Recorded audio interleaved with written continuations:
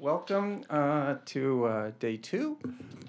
This panel on industrial policy. I cannot believe I'm saying the words industrial policy.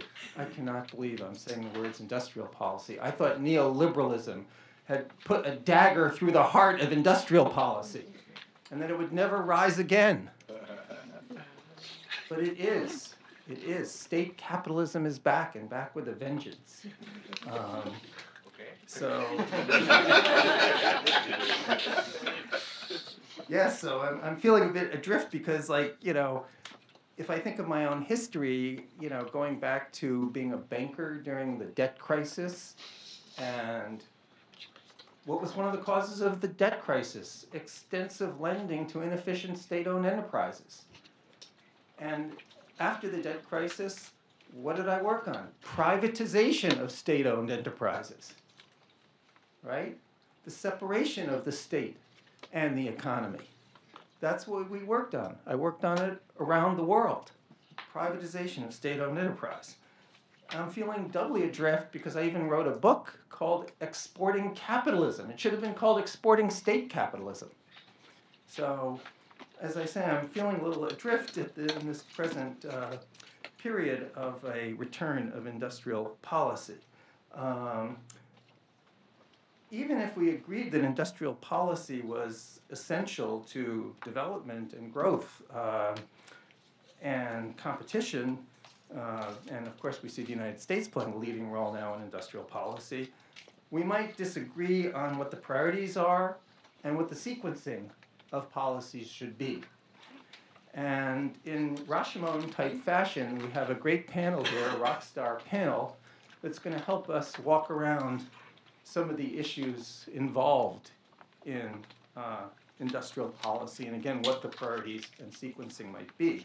So we have Jacob Moscona from Harvard, who's going to focus on innovation and perhaps the role of the state in promoting innovation. Our colleague Richard Rogerson from Princeton, who's going to focus on productivity growth. And again, Richard, the role of the state in promoting productivity growth. And Zainab Usman, my Carnegie colleague, who will be talking about the political economy of industrial policy, obviously a very crucial issue. And if there is time, I might take a minute to talk about private sector development and the role of the state in promoting private enterprise. But we'll see. So without further ado, Jacob, the floor is yours. Welcome. Thanks. So first, thanks so much for having me. I'm really excited to have the chance to present here. So as was just mentioned, I'm going to talk a little bit about innovation and technology diffusion and try to argue that understanding the process of innovation is important for trying to design industrial policy, but also that innovation policy is something that sort of government should think about when thinking about economic development. So one sort of important feature or fact about global innovation is that most technology development, most research and development happens in a handful of rich countries. Something like 25% of global R&D investment happens in just the US. And there's a growing realization and growing sort of accumulated body of evidence suggesting that those rich world technologies designed by and for rich countries, aren't always appropriate everywhere, or might not be the exact technologies that are most useful or most productivity enhancing in different parts of the world. And so what I'm going to do in this talk is give you kind of three examples of where that happens and why it matters, examples of this technology mismatch, and ways that it might be constraining productivity growth in Africa. The three examples that I'm going to focus on, one from manufacturing, one from agriculture, and one related to climate change adaptation. And then in the end, kind of the big picture kind of point that I want to argue is that this idea of technology mismatch is really prevalent. It's really important for understanding productivity differences, and it's important to take into account when thinking about how you want to design industrial policy, how you want to think about productivity growth going forward. But kind of more directly, I think that sort of incentivizing and directing innovation, the focus of R&D, could be as important for productivity growth in the future as redirecting production or more standard forms of industrial policy. So first, jumping into the first example, the talk is going to be kind of those three examples, and then a little bit of discussion at the end. So first, the first example is manufacturing. So here's a figure kind of summarizing one kind of important feature about innovation in global manufacturing in the last few decades. So this is showing you the labor share in the U.S. of a series of key industries. And one thing that you'll note is manufacturing, that blue line, has been declining sharply over the course of the past several decades. And this kind of growing work that's really driven by the predominance of automation and automation technology and R&D. So kind of the story about innovation in the past several decades in manufacturing is a rise of automation, basically increasing the capital share of the most productive firms in rich countries as new technology is basically automating away labor. Now, what does that mean for the rest of the world that's trying to kind of adopt these frontier or kind of top technologies and incorporate them in production? Here I'm showing you, and I'm basing this on work by Diao et al., kind of some recent work on kind of this appropriate technology idea in African manufacturing using new evidence that they put together from Tanzania and Ethiopia. What I'm showing you here is two graphs. On the y-axis of the graph is the capital labor ratio of firms in their data, and on the x-axis is just kind of the year. What you can see here is that both in Tanzania and Ethiopia, the largest, most productive firms, have capital labor ratios way in excess of the economy as a whole, which is that blue line. So these most productive firms, these large firms, are trying to use this kind of imported technology. As a result, they're using capital labor ratios that are more representative of the US and other more advanced economies, and capital labor ratios way in excess of the population as a whole. So that's this idea that there's this mismatch. There's a mismatch between the way that technology is designed for using lots of capital and relatively little labor, with the kind of existing types of inputs that exist in the country at large. So what does that mean? Well, this paper argues that has a really important impact on the extent to which manufacturing can actually absorb labor. So what is this graph showing? And actually there was almost the same graph was shown in a presentation yesterday, which is kind of cool. This graph is showing that sort of in both Tanzania and in Ethiopia, there's been a big rise in productivity in employment and manufacturing. That's that green line. But that rise has basically been driven almost entirely by employment growth in relatively unproductive small and informal firms. And these productive large manufacturing firms that are using that modern technology are basically unable to absorb kind of a lot of the labor that's been coming into manufacturing. So what does this mean? And suggests that kind of a typical type of industrial policy where you're kind of subsidizing sort of standard manufacturing sectors and kind of large firms in particular in those sectors might not make the most sense here, especially in the short run. It suggests that even if you that kind of large manufacturing firms are already high productivity, but that because of the types of technology they're using and it's mismatched with kind of the prevailing inputs that exist in the population, it's not absorbing a lot of the population coming into manufacturing, and it's limiting the overall extent of productivity growth in the sector as a whole. Suggesting that maybe industrial policy here, as a result of the prevailing technology, should focus first on kind of not the largest firms in the economy, but also more on sort of non-traditional sort of manufacturing sectors, service sector growth, etc. And there's growing evidence that can actually have large productivity effects. So that's manufacturing and kind of mismatch driven by kind of the capital intensity or capital requirements of technology developed in rich countries and the relative capital scarcity in different parts of the world. And the same story could probably be told in terms of skill abundance and skill scarcity. Well, what about sort of agriculture? So people tend to think that like agricultural productivity growth is something that's really important underlying sort of structural transformation and movement out of agriculture and the economy as a whole. But there's some recent work that I've done with a co-author who's actually coming to Princeton next year, Karthik Sastry, showing that sort of a similar story, this technology mismatch story, is also potentially constraining productivity growth in agriculture. So what is this photo? So these are three worms. It turns out these are three of the dominant threats to corn production in different parts of the world. The first two that I'm showing you are the European maize borer and maize rootworm, respectively. Okay, these are dominant threats in the U.S. and parts of Europe, and perhaps as a result have been the subject of massive amounts of R&D. Thousands and thousands of patents, many by large sort of biotechnology companies designed to specifically combat these threats in particular, culminating even in the development of genetically modified corn varieties designed to express toxins that target specific receptors on the intestinal lining of like these two pests. But again, technology mismatch here might matter. These specific technologies designed for rich world threats to agricultural production might be less productive elsewhere. And as one example, that third photo is the maize stalk borer, which is a dominant threat to corn production in much of Sub-Saharan Africa, particularly Central and Eastern Africa. It's not the subject of much independent research and development. The types of technologies designed to work for the first two don't work against the third one as well. And by some estimates, it continues to decimate upwards of 10% of corn production in Kenya, sort of each year. So again, there's this mismatch, okay? So even if you wanted to get all the best technology into parts of Sub-Saharan Africa to try to expand agricultural productivity growth, there's a mismatch between what that technology does and is designed to do and would do, and the constraints to production in large parts of Africa on the ground. So in this case, it's a mismatch between the technology is designed to fight certain bugs, and those aren't the bugs you got. Okay, but the question is sort of, this is kind of one example, to what extent is this sort of systematically true, and does it actually explain productivity differences across countries? So that's what we try to answer in this new paper that I'm just citing at the bottom here. And for a second, just focus on the graph on the left. So we basically put together data on not just those 3 pests, but like all pests and pathogens around the world, trying to understand their distribution, the extent to which they're the subject of innovation, and then how productivity varies depending on how similar or different your pests are from the pests that are the focus of innovation. And that first graph on the left, it's a histogram of the productivity loss in all countries from just this mismatch between the pests that you have and the pests that are the focus of innovation. So 2 things you can notice. One, this is across a range of countries resulting in a large amount of productivity loss. So on average, it's about 58%. The world is about 58% less productive in agriculture as a result of this mismatch between, what technology focuses on and the types of kind of pests and pathogens that live in different parts of the world.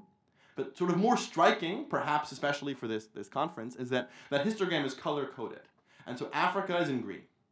So what you see is that this is especially costly for large parts of Africa, and particularly Sub-Saharan Africa, which isn't coded there, as a result of the fact that large parts of Africa have this highest pest and pathogen mismatch, are most, not necessarily ecologically bad in some absolute sense, but are most ecologically mismatched with the ecological features with the exact types of pests and pathogens that innovation focuses on. So in Africa, on average, this leads to a not 58%, but 74% reduction in average agricultural productivity, and they're really kind of countries in Africa are occupying the far right side of that histogram. So this is, it was not just manufacturing, also agriculture. There's this mismatch between what technology does and what's sort of needed on the ground. The final example that I'm going to talk about is climate change adaptation. So there's this kind of growing sense that the development of new technology, new innovation, is a potentially important source of adaptation to climate change, an important way that economies are going to become resilient to kind of rising threats from climate change. And here too, I'm going to argue that there's at least some evidence of mismatch. I'm going to focus here on agriculture because that's the work that I've done, but I think this story is probably true more broadly. So in another paper also with Karthik Sastry, we show that research and development, the development of new agricultural technologies, things like heat-resistant seed varieties, has responded dramatically to the pattern of climate damage that's happened in the US over the course of the past several decades. So in particular, crops get hit by extreme heat shocks, etc. Big companies like Monsanto, but also, research universities, the US federal government, works to invest in R&D and develop seed varieties and other technologies that make production more resilient. However, in that paper, we show there's no evidence that innovation as a whole in the globe is responding to the pattern of damages in different parts of the world. So when, for example, parts of Sub-Saharan Africa get hit by a heat shock, and that affects particular crops there's no evidence that technology is reacting to those threats. Now again, that might not matter if, as the kind of standard narrative suggests, well, but if these technologies are getting developed for the US, maybe that's fine, and then the rest of the world can just use them and adapt using those same technologies. Well, the results that I just presented on this kind of mismatch in pest and pathogen environment already suggest that that's maybe not so simple. But there's an even more fundamental reason why that's not so simple, which is what I'm showing you here, using some new data we put together, which is that even the crops that are getting most damage in the US are not the same crops as the ones that are getting most damage in different parts of the world. So what's this graph showing? On the y-axis of this graph is what we're calling extreme exposure. Think of that as like damaging heat exposure over the course of the last 50 years to each crop in the US. And on the x-axis, it's the same measure, but for Africa. And you can see there's no positive correlation across crops in which crops are getting damaged in the US and which crops are getting damaged in Africa. So as one example, sorghum is like really damaged in Africa. If there's one crop that you want a heat-resistant seed variety for to facilitate kind of production resilience is sorghum. Compared to other crops, that's not that damaged in the US, and as a result, technology is not going to get pulled there, sort of to the extent that past is prologue. So, and this is kind of just focusing on agriculture and this mismatch in terms of pests and pathogens or different types of crops. But you can imagine that more generally, in terms of adaptation to climate change, the types of technologies that are going to work in high-income countries, and that there are going to be all of these incentives to develop because of large markets, because of effective IP protection, are not necessarily going to be the ones that are most appropriate for different parts of the world. And like technology mismatch could be a really important problem in terms of technology's ability to adapt to climate change. So those are the three examples, sort of one from manufacturing, one from agriculture, and finally from, going the wrong way, finally from climate change. So what do we learn from all of that? How does that shape the way we think about industrial policy, and is there anything to do about this? So just one slide on that. One theme of this conference, and something that already came up yesterday, is the impact of the rise of other emerging economies, most notably China, but also kind of Brazil and India, on African development. And there are a number of ways that can matter, but one way that it might be particularly important in this context is that as those countries become more innovative, the types of technologies that they develop might actually have a lower mismatch with large parts of Sub-Saharan Africa, because they're in a more similar place in development to Africa as compared to the US in terms of skilled labor ratios, capital labor ratios. Also because they're on average more ecologically similar to parts of Africa in the context of agriculture than the current set of most innovative countries like the US. So as one example, there are already kind of technology sharing programs between Brazil and a number of countries in Africa on account of the fact that there's ecological similarity there and perhaps opportunities for technology sharing from technology getting developed in Brazil that's potentially really useful in Africa. So I think one thing to think about more as those countries become more innovative is developing programs to actually facilitate that diffusion of technology and research collaboration, because that could be one way of lowering kind of mismatch. As the technologies they develop could be kind of more suitable to parts of Africa than the existing kind of technology mix. Second, so I think it's really important to think about R&D policy as an important part of development policy. And this is one area where kind of international collaboration across countries within Africa could be really important.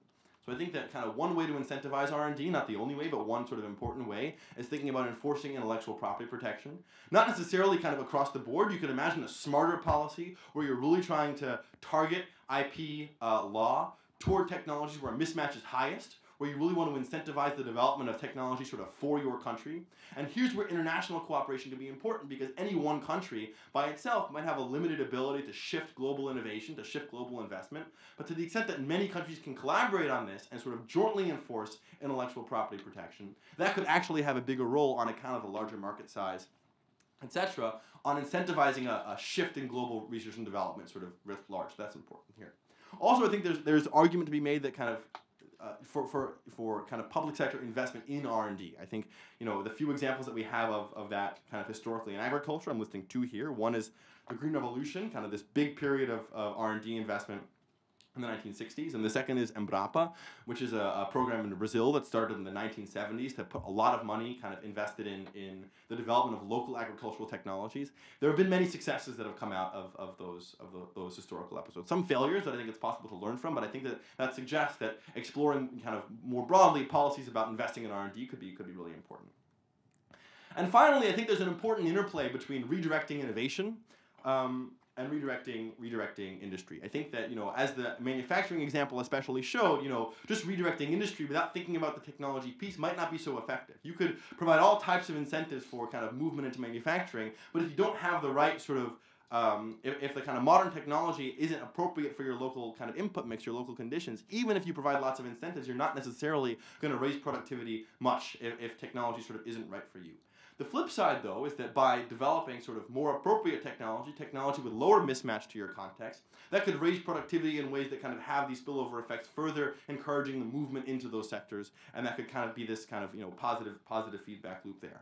And then moreover, by kind of raising domestic industry size through either industrial policy or a combination of industrial and innovation policy, that could further incentivize the development of new technology sort of for that market, because the market is larger, and so there are these kind of there's this interplay between these two sides of the story that I think could be really important to sort of explore going forward. And I just wanted to sort of conclude with one sort of look to history. I think that this idea that sort of innovation policy, R&D policy, is something that sort of is really important for sort of high-income countries to think about when they think about industrial policy and think about public policy, but it's sort of less important for the rest of the world, which might be able to just adopt foreign technology. That has kind of, I guess, grown in recent decades, but the idea that sort of Technology mismatch is a really important thing to think about in the context of development, that innovation is a really important part of development sort of for all countries, is actually an old one. And sort of in reading for this talk, I came across the Nobel Prize lecture of Kuznets, who in 1971 was writing exactly about these types of issues. So he writes that, reading in red here, that the stock of innovations most suitable to the needs of the less developed countries is not too abundant. And at least one implication of this is sufficiently intriguing and seems to be illuminating of many recent events in the field, to warn a brief note. It's that, quote, a substantial economic advance in the less developed countries may require modifications in the available stock of material technology. And that's exactly kind of the point of these examples where technology mismatches constraining productivity growth. It's really, you need to think about technology in a different way. You need to think about redirecting technology to the extent that you actually want to facilitate growth in a variety of sectors, not just kind of take technology as given and then thinking about sort of redirecting industry and industrial production sort of after that. That's everything I've got, and I'm really looking forward to the other talks and to questions.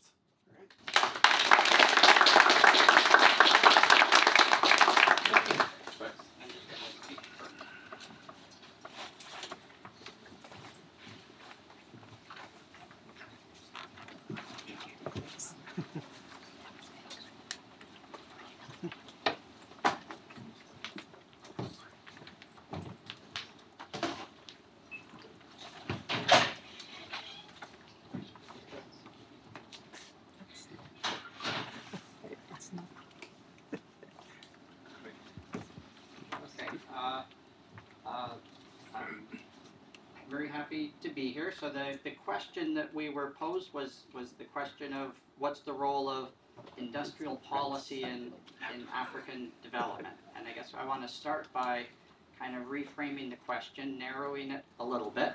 And in particular, nowadays when people talk about development, they're talking about sustained improvements in the quality of life of people. And traditionally, economists have often thought of GDP per capita as a good proxy. And in recent years, there's actually been a lot of thinking about the problems with GDP per capita as that proxy. There's actually been a proliferation of other broader measures that incorporate things like health, education, opportunity, the environment, inequality. So there's things like the Social Progress Index, the Human Development Index. There's lots of institutions have these measures. But actually a striking fact, if you actually dig into those measures, if you look especially at low and middle income countries, the correlation of all of these indices in GDP per capita is almost spot on. So despite all the limitations of GDP per capita, in terms of not including some of these other things, it turns out as a practical matter, GDP per capita is actually almost like a very good index for these broader measures. So I think, despite the limitations, I think GDP per capita is a good measure for development, not because it literally captures everything, but it turns out a lot of the things we care about are highly correlated, especially for lower income countries. And then when we think about GDP per capita, the key point is that the large gaps in GDP per capita are almost perfectly accounted for by the large gaps in GDP per worker. And the punchline from this is that to first approximation, the issue of development, closing gaps in quality of life between people in Africa and other places in the world is basically a question of closing productivity gaps. So I think the key question is what's the role of industrial policy in terms of closing output, labor productivity gaps across countries. And then kind of the broader question in the background, I think, and Jacob already mentioned this in his talk, is the broader question is what's the role of government in terms of helping to close those gaps? And then in particular, if there's a role for government, to what extent does that role take the form of industrial policy? So that's the how I want to frame the question. Now I think it's important to start with some, if closing productivity gaps is the key issue, I think it's important to start with some basic facts about those productivity gaps. So I want to talk about 3 facts. So one source of facts is an exercise called development accounting, which everybody here is probably familiar with. Lots of potential issues with that methodology, but basically this is a methodology that tries to decompose those gaps in output per worker across countries into 3 terms. One part that's due to the amount of capital per worker, one part that's due to the skills per worker, and a third part, the residual, which we call TFP. And again, lots of issues in that literature, but I think the stylized, robust fact is, and especially in the African context, the gaps in all 3 of those factors are relevant, but the gap in TFP is the largest, the dominant one. That raises the question of what's the source of those TFP differences, and there I want to talk about 3 factors that can play a role. One of them was in some ways the focus of Jacob's talk, which was maybe the relevant frontier for a country. There's a country-specific element to the frontier, and that could explain some of the differences in TFP across countries. But I want to talk about 2 other factors that I think are critical. One is simply slow diffusion of best practice methods or relevant frontier technologies across countries, that there's knowledge out there about how to organize production, best practice methods, and even when the technology is appropriate, there's slow diffusion of those ideas across countries. I think there's lots of evidence about that. The third factor I want to talk about is what the literature has called misallocation, which was within some given sector, you can look at the technology that's being used by all of the individual firms, but then we're allocating labor and capital across these firms, and there's a lot of evidence that allocation across those establishments is particularly distorted in less developed countries. So there's been an explosion of work that kind of follows the seminal work of Shea and Klenow. And again, that's a methodology that has many issues, but kind of everywhere this is done, they find particularly large effects of this misallocation on measured TFP. And I'll say in Africa in particular, in the agricultural sector, the effects of misallocation on total productivity are enormous. So I think, Jacob rightly pointed out that there's an important issue of the frontier, but I think beyond that, there's just massive taking as given what the productivities of different farmers are, huge misallocation across that. The third fact I want to talk about has to do with measures of productivity gaps at the sectoral level. And here there's actually somewhat of a shortage of data, but that is being addressed over time. I want to kind of point to an organization, the Groningen Growth and Development, GGDC, which is an important developer of data. And we now have, I would say, expansions in our data in order to talk about and compare measures of productivity at the sectoral level. And what we see when we look at that data is 2 patterns I want to emphasize. So of course we have very large gaps at the aggregate level. Turns out there's large gaps at all the sectoral levels as well. The gaps are largest in agriculture. They're a little bit smaller in manufacturing. The gaps are smallest in the service sector. But in particular, what I want to point to is the gaps in agriculture and manufacturing are actually larger than the gaps at the aggregate level. And I think that's a key fact to be aware of. So that's a few facts about productivity that I'll draw on. The next thing I want to point out is in the context of sometimes industrial policy is thought about in terms of changing the structure of production. I want to talk about 2 aspects of the structure of production in Africa, which I think need to change if there's going to be development in Africa. So the first thing is a simple observation. There's the fraction of employment that's in agriculture in Africa is enormous. There are still some countries in Sub-Saharan Africa where there's in excess of 60% of the workforce employed in the agricultural sector. There's simply no scope for a country to become middle income, let alone high income, if it has more than half its workers in agriculture. Although in rich countries, agriculture is very productive and people in agriculture can have high income, the only way you can achieve that is actually by having a very high ratio of land to labor in these countries. And if you've got a large population, you can't have 50% of your people in agriculture and achieve that sort of income per person in agriculture. So something has to change with the reallocation out of agriculture. That's a very simple problem. The second thing I want to point out is something that's not at the sectoral level, but it's actually, in any given sector, and that's the nature of production. And this was alluded to yesterday by Nina and today by Jacob. The structure of production in most African countries is completely dominated by very small enterprises. And a lot of times people say small and informal. I don't want to talk about the informal. I just want to emphasize the small aspect. And it's even in some ways worse than small. One of the features of employment in Sub-Saharan Africa is how much of it takes the form of self-employment. So you're not even just talking small establishments, you're kind of talking a whole bunch of self-employment. There's important work by Oriana Bandiera, which is documenting that for a large set of countries. And again, there's simply no scope for a country to become rich if the structure of production is all self-employed people or family-owned enterprises where only family workers work. That's just not going to happen. So those are things that need to change.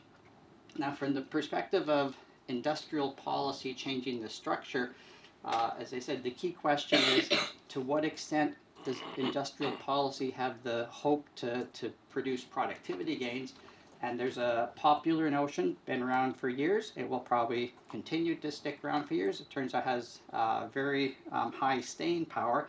And it's the notion that there's large productivity gains to be had if the government can simply move economic activity across some broad sectors. That's an appealing idea because the idea is that it's potentially not that hard for the government to move activity across broad sectors because you can do that with some kind of relatively simple subsidy type patterns. And the example that most people have in mind with this is that somehow if we just can move some activity into manufacturing, good things are going to happen.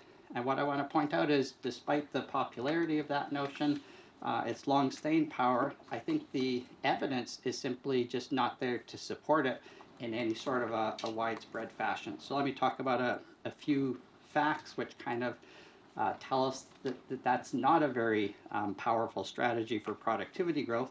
So first, I already alluded to the fact that in Sub-Saharan Africa in particular, but it's a fact more broadly about less developed countries, the gaps in manufacturing productivity are actually bigger than the gaps in aggregate productivity. So just in a mechanical way, if you actually moved all your activity into manufacturing, the gaps would actually be bigger than the current gaps we measure.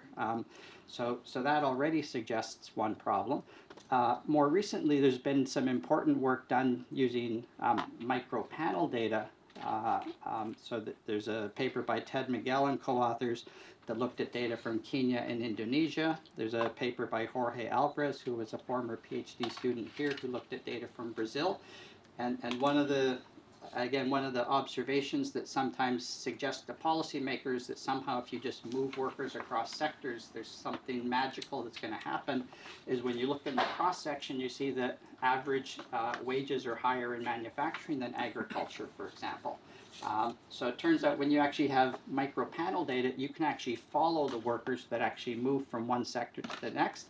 And what Ted Miguel and co-authors and Jorge Alvarez have found is that if you thought that those cross-section gaps are a good measure of what you get when you randomly move people from agriculture into manufacturing, you're kind of off by an order of magnitude. So those gains are, those cross-section differences are just not indicative of the gains you can get at the margin by shifting workers. And of course, one rationalization of that is that there's sorting of workers between agriculture and manufacturing, and so there's unobservables associated with the manufacturing workers. The third thing I would point out, and again, this was mentioned by Nina yesterday, and Jacob mentioned it earlier today, in several sub-Saharan African countries, employment is growing in manufacturing, and yet there's kind of nothing coming from it. And why? Because the nature of the employment growth is all in these very small establishments, a lot of self-employed people working in manufacturing. It turns out that expanding that doesn't have any magic benefits to the overall economy in terms of closing productivity gaps. And lastly, I'll talk about a recent data set that's come up from the GGDC, the Economic Transformation Database, which is a very nice database. 51 mostly less developed countries from 1990 to 2018 with data at the sectoral level. And in that data set, there's a large variation. And there's a lot of poor countries, but among those poor countries, there's lots of variation in terms of what they've done with their employment structures, what they've done in terms of productivity growth, some success stories, some non-success stories. And a robust fact that comes out of that data is actually the countries, so the countries that had there was actually a negative correlation between the expansion of employment in manufacturing and overall productivity growth. So again, just flies in the face of this idea that if only you just put more workers in manufacturing, something great is going to happen at the aggregate level. What is a different robust correlation there is that productivity growth in manufacturing is highly correlated with aggregate productivity growth. Countries which did better at an aggregate level in terms of closing gaps also did better in manufacturing. Turns out they also did better in other sectors, and the key point there is it's all about productivity growth. Just shifting work. If you're not very high productivity, shifting workers around isn't a recipe for success. You actually have to increase the productivity of the activities that you're engaged in. Now, so the point there is, I think, the idea that simple policies that just kind of rearrange workers, I don't think there's a large scope for that to be very powerful as a source of development. When one starts to talk about more nuanced policies that kind of go deeper than that, I think there's some major issues that one has to think about in the context of Africa in particular. And again, Nina yesterday talked about this, and Jacob talked about it in his talk, and that is the issue of state capacity and governance. That anything which you start to think the government is actually going to get involved in the micro operation of particular establishments, you have to be very worried about what the capacity of the government is to actually carry those things out and how liable they are to be captured by various vested interests. And so I think those are very serious policies. And I think I alluded earlier to this misallocation literature, and I think there's good reason to think that a lot of the misallocation, which is a source of low productivity growth, is precisely because governments are getting involved in various ways. So I think it's a case where potentially less is more in terms of that issue. So having said that, I want to turn to the broader issue. What are the things that government can do, what seem like reasonable things to facilitate productivity growth, some of which were talked about by Jacob, and some of which came up yesterday. What are some kind of obvious things that government can do that can help? Well, I think one thing, again, emphasized yesterday, infrastructure.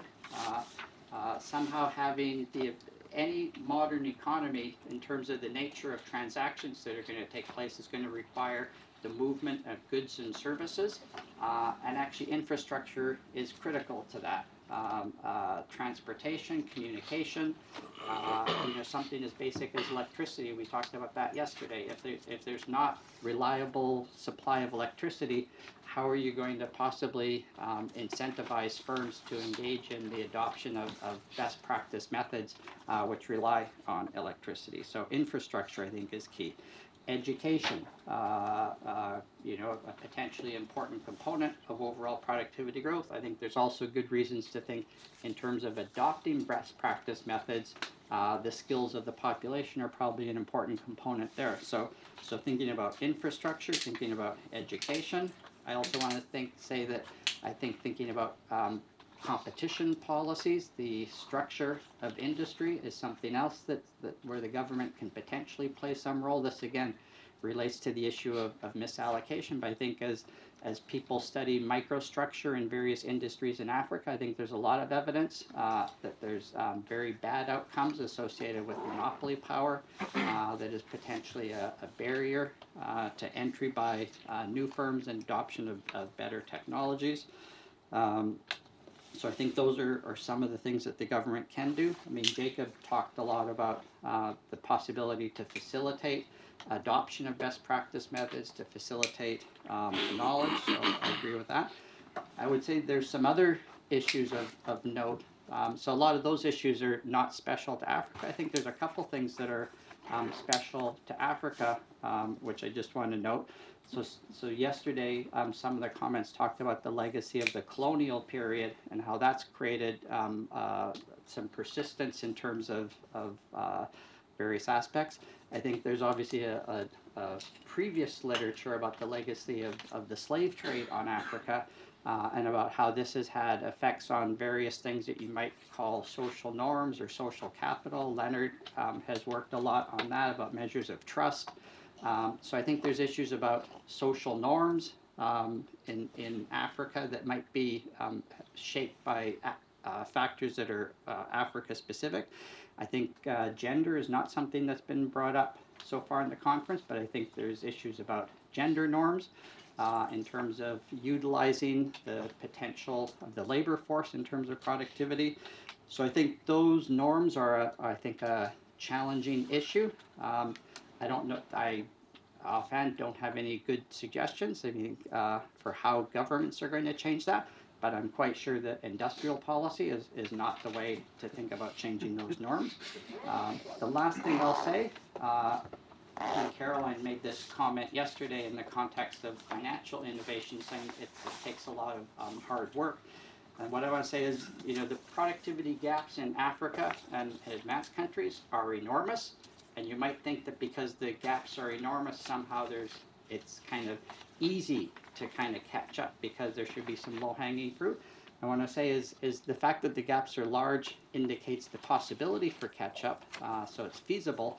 But I think there's nothing in the historical record to suggest that it's easy. Look at all the success stories, Korea, Taiwan, Japan, what's going on in China, India.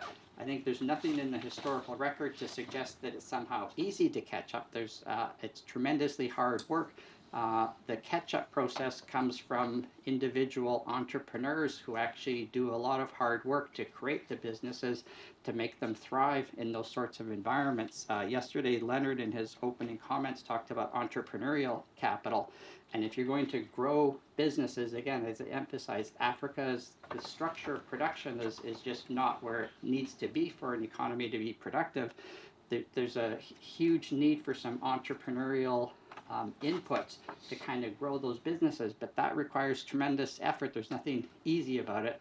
And I also don't think that industrial policy is the key to enabling those sorts of entrepreneurs. So with that, I will stop.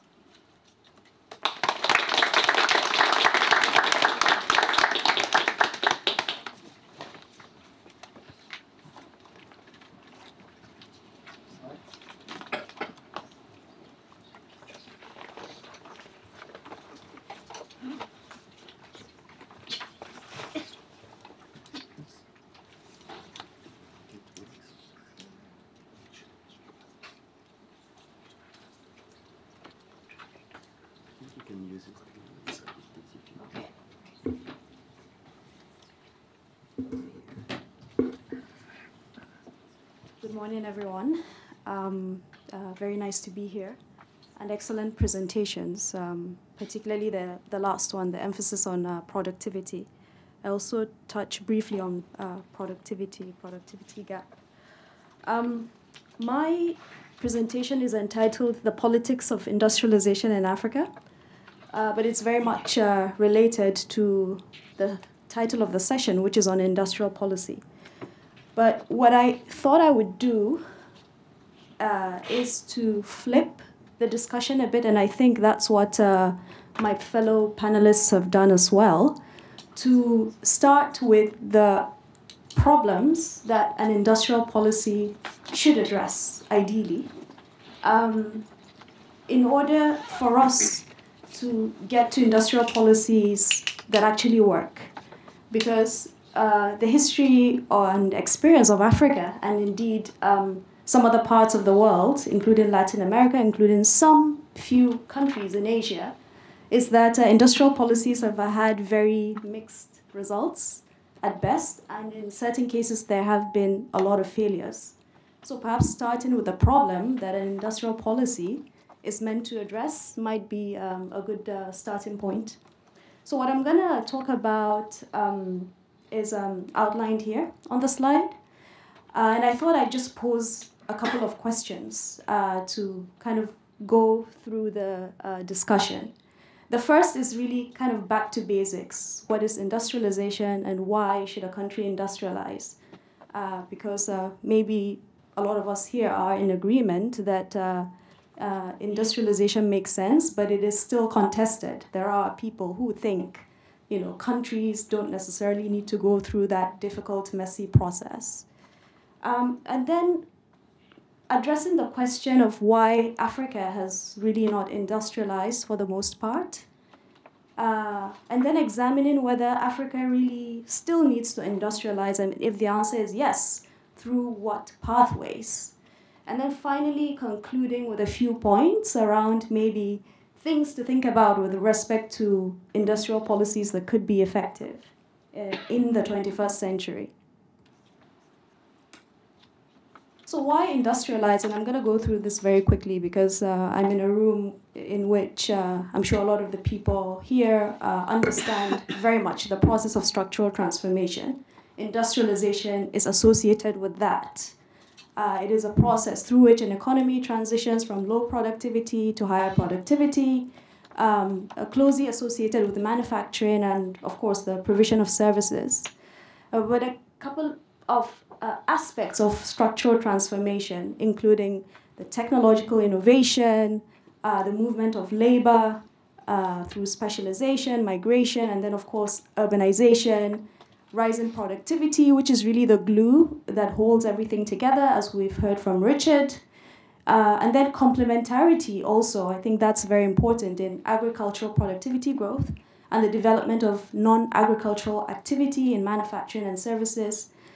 But then everything also is quite dependent to a very large extent on the manufacturing industry, because this is historically a sector, if you want to call it that, that tends to have somewhat high or higher productivity, that is characterized or associated with diffusion of technology to the rest of society, that has high forward and backward linkages to the rest of the economy.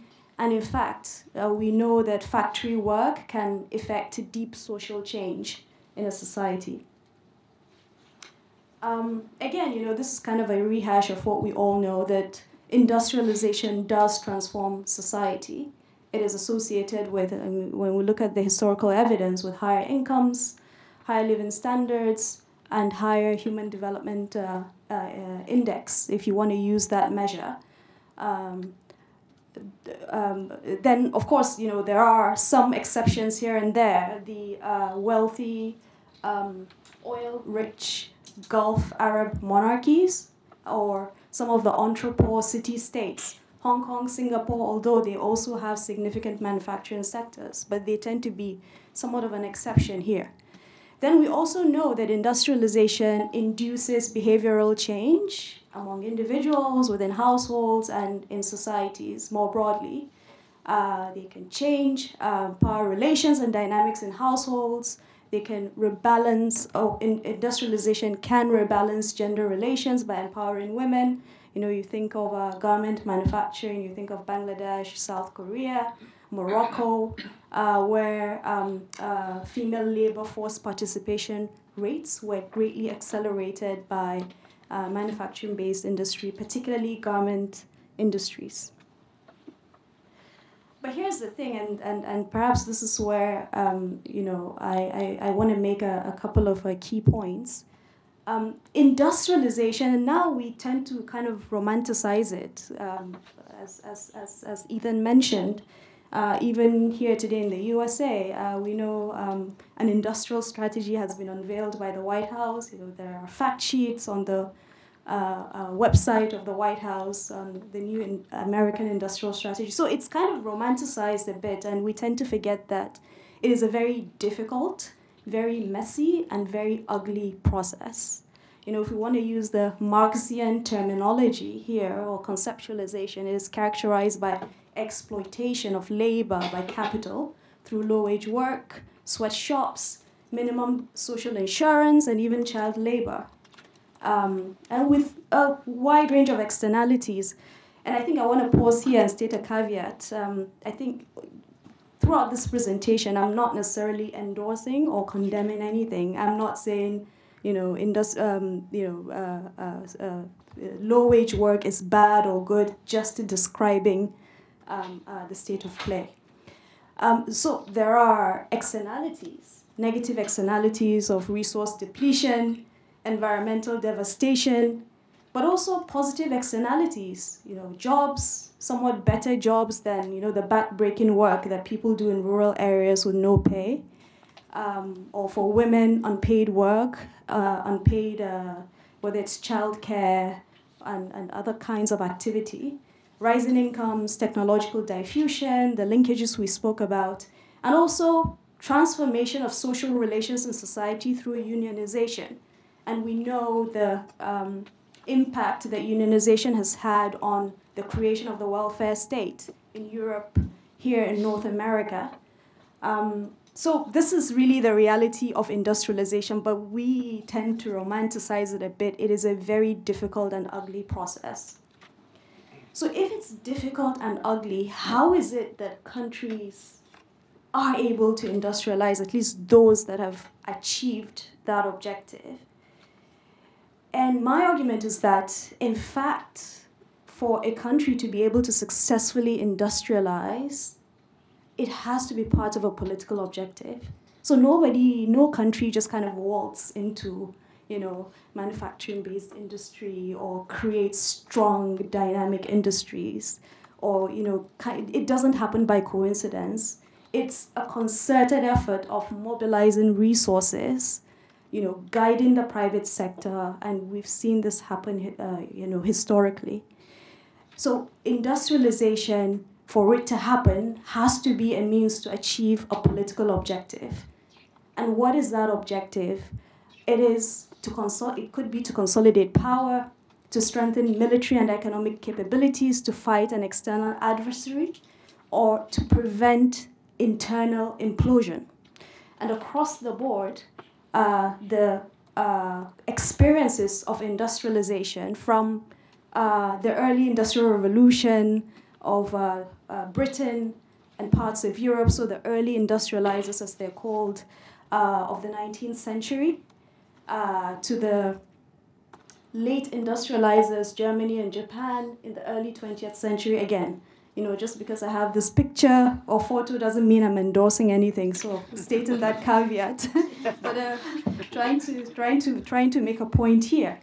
To the 20th century late industrializers, East Asia, to the Chinese miracle. Across the board, one thread that is very common is that industrialization was a political objective of achieving self-sufficiency, of strengthening military and industrial capabilities, of trying to survive across the board. So if industrialization is so important, it has these huge transformative economic and social impacts. And there's a strong imperative, even for a continent like Africa, to industrialize. Why hasn't it happened? But before we get to that question, let's look at the state of industrial transformation in Africa today. And I'm just going to highlight 3 key simple indicators. The first is you look at manufacturing value added, and there are a couple of papers here and there that are being published, but this is one of the most interesting ones that personally I've come across, published in 2021, which looks at manufacturing value added, so manufacturing share of GDP and share of employment. After the lost decades of the 1980s and the 1990s, manufacturing share of output did not necessarily increase in Africa, but the share of employment increased a little. As you can see, this is just, they have data from 2018. It's at 8.4% for Sub-Saharan Africa. Perhaps if you add Morocco to that, it might, the number might go up a bit. But manufacturing share of GDP is actually less than it was about a decade ago, and much less than it was more than 30 years ago. So there's some kind of incipient, slow, and glacial progress, but it's not sufficient to be described as industrial transformation happening on any significant scale. And then productivity, and Richard has done a good job of really going through that. Output per worker, if you look at labor productivity, has actually declined. So it declined for about 2 or 3 decades from the 1960s, and only started to recover in the early 2000s. And then from around 2015, there was a dip, with the crash in commodity prices and a number of other drivers. Then the third indicator, exports diversification. Again, just simplistically, if one disaggregates Africa's exports to the rest of the world, raw materials continue to comprise the bulk of exports, more than 50% of the total. But Southern and East Africa the countries there tend to have a relatively more diversified export basket than West and Central Africa. So why has Africa not industrialized? Back to the question. And I want to put forward 3 key explanations. So the first is that the African continent, and here I'm kind of generalizing, but many countries, this applies to actually many countries, have still not. So the first factor is really internecine conflict, as I call it. And internecine conflict is not an Africa-specific phenomenon. But I think the challenge in many African countries is partly due to the history of state formation and a number of other reasons. There are unsettled conflicts on the continent. And you look at a country like Ethiopia, which made significant headway in attracting manufacturing FDI to its special economic zones and industrial parks, and unresolved conflict has put a lot of that progress in jeopardy. A lot of the firms have closed down. A lot of the people who were employed in those industrial parks some of them are now unemployed. And there's just a lot of uncertainty about the future of some of those industrial parks. This all happened within the past 3 years, after all the progress that Ethiopia has made. So there's a challenge that there are unsettled conflicts on the continent, whereas other parts of the world, if you look at Europe, has gone through its own centuries of conflicts, but those have to an extent been resolved, culminating in the creation of the European Union for that reason.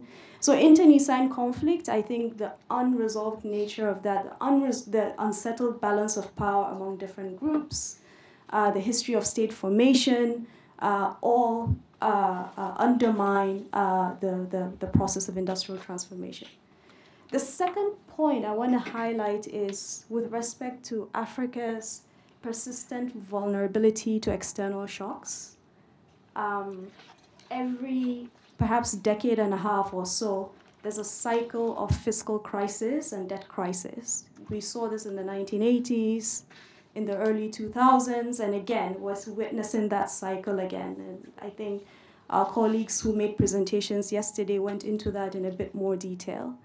There are several reasons for that, but there's a persistent vulnerability to exogenous shocks, perhaps due to the nature of financial flows for investments, due to the absence of patient capital, so the kinds of financing for investments, meaning that macroeconomic policy is constantly oriented towards crisis management.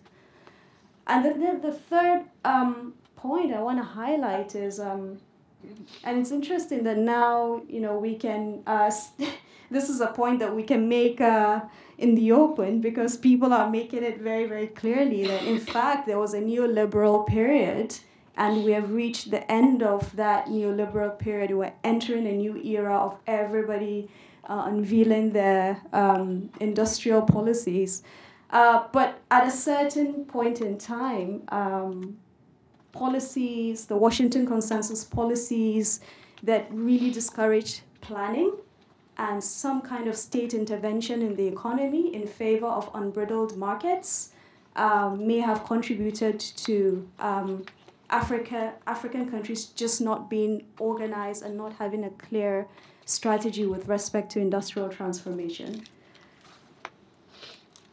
So then the next question is, having gone through all of this, does Africa even still need to industrialize? Is this necessary? If yes, through what pathways? So let's try to examine the first question. And yes, Africa still needs to industrialize. And in fact, when I first read Hajun Chang's book, 23 Things They Don't Tell You About Capitalism, this was back in 2011 or so, I made a note of that quote. I think it's on page 23. And I'd been looking for opportunities to use the quote. And he says, it is a fantasy to think that developing countries can skip industrialization and build prosperity on the basis of service industries. Now, this statement and some of the other things he's written and a few other people have written happened at a point in time when there was actually a debate. I mean, that debate is kind of still going on, but it's not as contested as it was back then, that whether industrialization is even necessary. India was put forward as an interesting example of what African countries should potentially aspire to at the time. Focus on, ICT, tech, and focus on the call centers, and that kind of approach to raising incomes, creating jobs. So it was a very, very interesting debate at the time. So what I want to do here as I prepare to round up is then to identify 4 other imperatives today for Africa's industrialization, for Africa to pursue industrial transformation, in addition to all that we've seen already about the historical experience of other parts of the world. The first is with respect to jobs creation.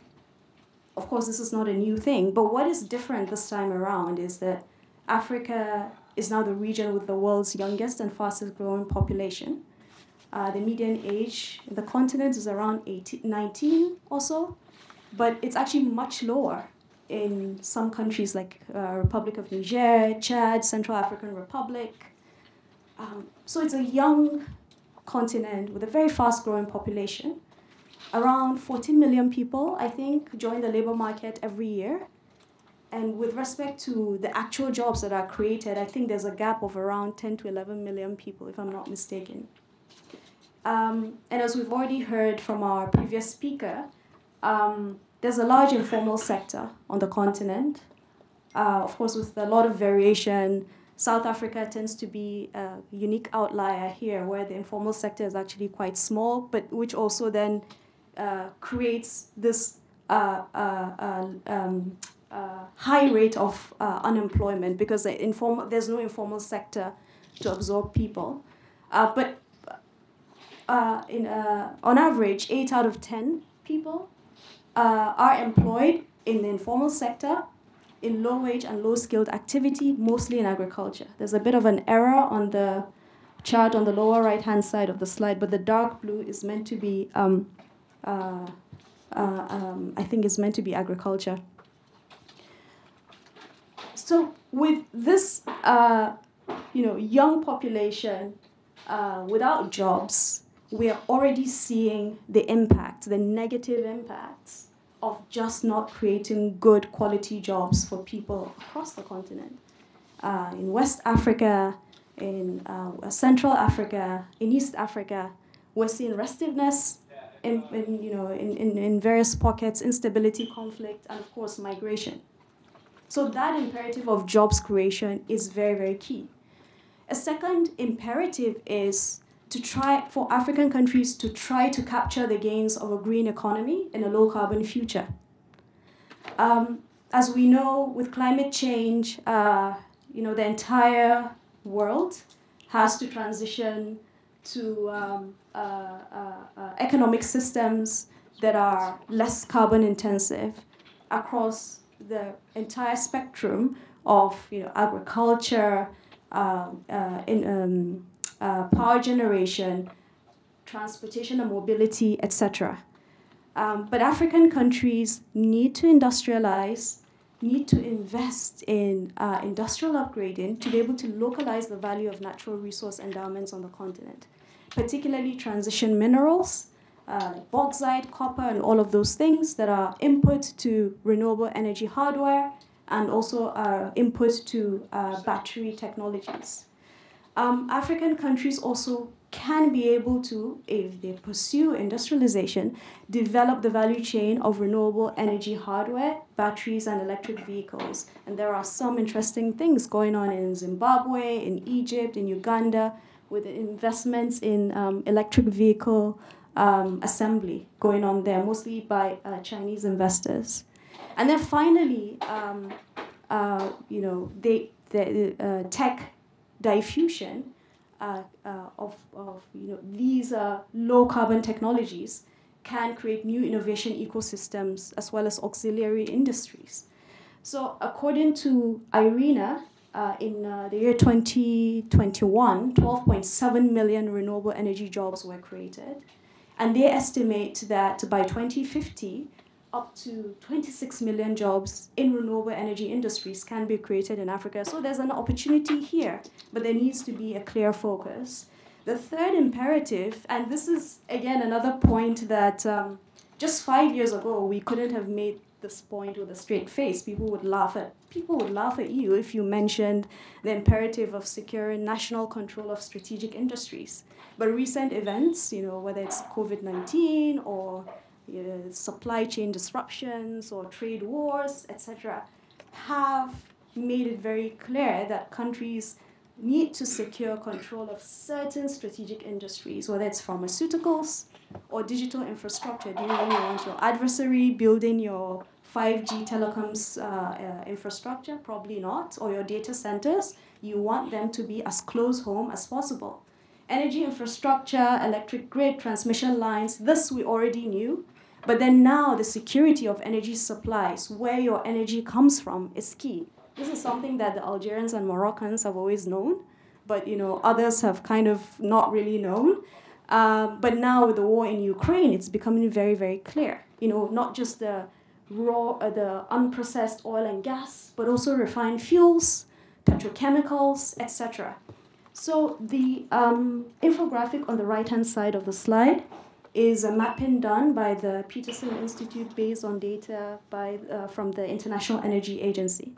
And it maps the supply chains of oil and gas and also for minerals for clean energy technologies.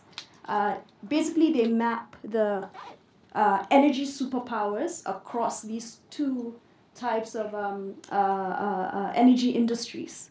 With oil and gas, upstream, midstream and refining, and then downstream with respect to consumption, the US, Saudi Arabia, Russia, the traditional energy superpowers that we know are dominant. But when it comes to clean technologies, basically technologies of the future, for this low carbon future, that's where it starts to get really interesting. And unfortunately, Africa only features on the mining side of things, which is the DRC with cobalt. An interesting story here is the story of Indonesia with nickel. Indonesia has now become the world's second largest refiner of nickel, and this happened within the last 5 years. Now, again, in the spirit of not endorsing or condemning Indonesia's approaches, it's definitely something very, very interesting because they are trying to replicate the same model in bauxite, right? So the other one final thing I want to highlight here is with respect to processing. You can see that China is quite dominant across the entire value chain of clean technologies, processing, battery packs, assembly, polysilicon, across the board. So just securing national control of strategic industries, I think, is a key priority for serious countries. Then the final point, just very quickly on this, for African countries is that they have to industrialize to navigate an increasingly turbulent global environment. Unfortunately, the global environment today is not going to make it easy to even pursue the kind of export-oriented industrialization that Asian countries pursued. Because market access is going to become very, very difficult. We're seeing more protectionist policies in high-income economies, from the CBAM in Europe, the Carbon Border Adjustment Mechanism, the Inflation Reduction Act. In fact, that's an excerpt from the page 149 of the Inflation Reduction Act, where it specifically provides for local content. So it's very, very fascinating. So that's one aspect of an increasingly turbulent global environment. There's also a decline in concessional finance for development. We've seen UK aid cuts, Swedish aid cuts, but also the World Bank, there's an evolution roadmap document which is currently being discussed, is planning to start redirecting some financing from low-income countries and fragile states to middle-income countries, right? So it's just going to be very, very turbulent and very complicated to pursue export-oriented industrialization. I think I'm just going to conclude very quickly by mentioning that there are still pathways for Africa to pursue industrial transformation. They're not necessarily mutually exclusive, but there's manufacturing-based industrialization, the traditional stuff that we know. There's leapfrogging through digital technologies, and there are various dimensions of this. And maybe we can talk about it in the Q&A session. And then there's this I also find very interesting. It's work done by Brookings and also by UNU Wider on industries without smokestacks. African countries can consider new industries that share characteristics of manufacturing, so efficiency, tradability, technological diffusion, but that are probably not as environmentally devastating or ecologically devastating as manufacturing. This is really the final slide. So this is then trying to put everything together. When thinking about an industrial policy, what is it? What are the certain principles? What are perhaps principles that countries can start thinking about? Of course, the industrial policy in every country is going to be different, right? There's a high degree of context specificity. The first is really defining what the political objective of industrialization is. It's not, again, nobody waltzes into it. Nobody kind of happens to become an industrial superpower. You have to be very, very determined to do that. Second is having a capable bureaucracy is absolutely essential. I mean, even in this country, the US, the world's largest market economy, there's a very strong and capable bureaucracy. Never mind the fact that there are people who do not agree with the deep state or big government, but there's a strong and capable bureaucracy. The third is just being very selective in investing in catalytic pro-productivity interventions.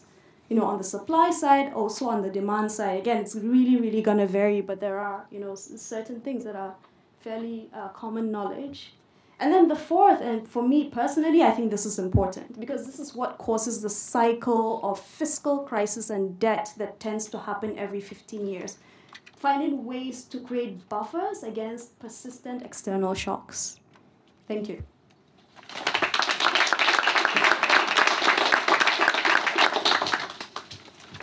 Excellent. All right, is everybody now convinced we actually do need industrial policies?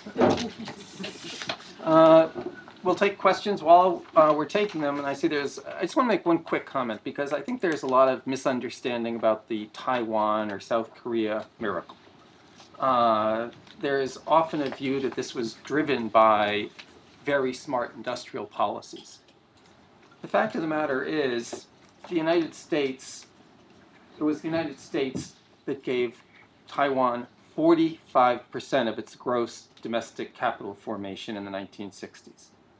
And as part of that, and similar to South Korea, as part of that, the United States insisted that Taiwan privatize state-owned industry. The United States saw Chiang Kai-shek, and Syngman Rhee for that matter, as incredibly corrupt. They did not want Chiang Kai-shek and Syngman Rhee to control state industry because they thought they were using them just for means of political power and not for economic growth. And so a very explicit goal of US policy was to dismantle state-owned enterprise in those countries and to promote particularly small and medium-sized enterprises, which of course Taiwan in particular exemplifies. So I think there's a lot of myth about industrial policy in that part of the world, which we might want to think about before we go all in. So I see a bunch of hands. Sir, let me start with you. Thank you, Dave. I did like the presentations. First of all, I just need to comment in a way that on the continent, we just need also to understand where we are now. We are in the fourth industrial revolution. And we believe that the industrialization on the continent is weak. We need to accelerate it. It's why we have what we call accelerating industrialization in Africa as one of the frameworks on the continent. And also, we understand very well that industrialization, if we learn from the United States of America, we can see that even infrastructure, I don't know if you have to respect the fiscal policy to make sure that tax and government spending remain equal. Sometimes you need to go beyond because you have a vision. But in most of our countries, we have to focus on population well-being or the manifesto of the political party, because it has an impact on how people can be okay. And also, when we check the Sustainable Development Goal, we have industrialization, innovation, and infrastructure. So we understand very well that there is a linkages as far as Sustainable Development Goals are concerned. And through that, we also understand the issue of energy is very critical. We have the issue of load shedding in South Africa affecting most of the industry. I don't know what we have to do. And now, what we are in a process of making sure that national development policy are framed in a way that we consider the structure of the GDP of that country. Because we cannot push a country to move further in industrialization where we discover that they are focusing more on services. And we had a case in Seychelles during COVID where they got zero forex because they've only focused on tourism. So those are some of the aspects that we have to consider. And to conclude, I can say that data that we collected, what we are observing is that innovation is happening mainly during the acquisition of equipment. And if we go back saying that we have to invest more in R&D, we are going to have innovation, then we go back to the linear model, and we can be seen in considering that aspect. Because we have more firms that are innovating without doing R&D. But in the current knowledge-based economy, innovation-led economy, we understand that to protect your product, at least you need to do a bit of R&D. So that is in general what we are observing on the continent. And we believe that we framework that we have focusing on education, science, technology, and innovation. Even the next iteration of the framework will start in next year. So I think we still have more to do, and breaking those countries in regional economic communities to understand even the aspect of macroeconomic convergence, being linked to the policy and the industrialization aspect. So this is just the comment I would like to give you in terms of setup based on data we got from member countries when it comes to R&D investment and innovation for competitiveness. Thank you very much. Thank you. So I think we only have like 5 minutes, so let's take a couple of questions and we'll then wrap up. Sir, you have one, and Bing, you have one. Sir. For Jacob, do you worry that agriculture is in some ways peculiar, that it doesn't depend so much on global supply chains? So if you want to develop a new technology for Africa, either you sort of use generic parts that are available in the world market, and there maybe you're stuck. You can't really do very much that's different. Or if you actually want to do something different, you have to develop your entire supply chain. So manufacturing is so much about putting things together and buying things off the market. So that makes it much more difficult to shift the technological paradigm than you would in agriculture. In principle, as you know, there are examples of technologies that are developed for developing countries in developing countries. It's less obvious that it's so easy to do, especially in a very globalized supply chain oriented world. Maybe we'll just take then Bing's very quick question, then we'll have to just wrap up because we're past time. Can we take all the questions even if we don't address them?